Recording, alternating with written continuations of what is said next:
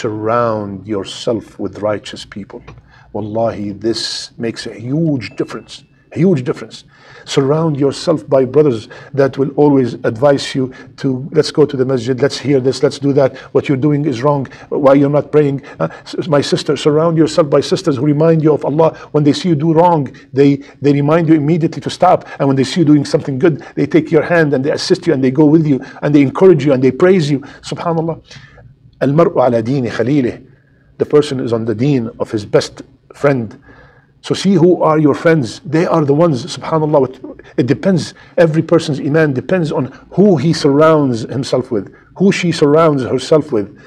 The friends have a major influence on our iman, our amal, our ibadat. So surround yourself and make sure your family, your children are surrounded by righteous company that will increase their iman.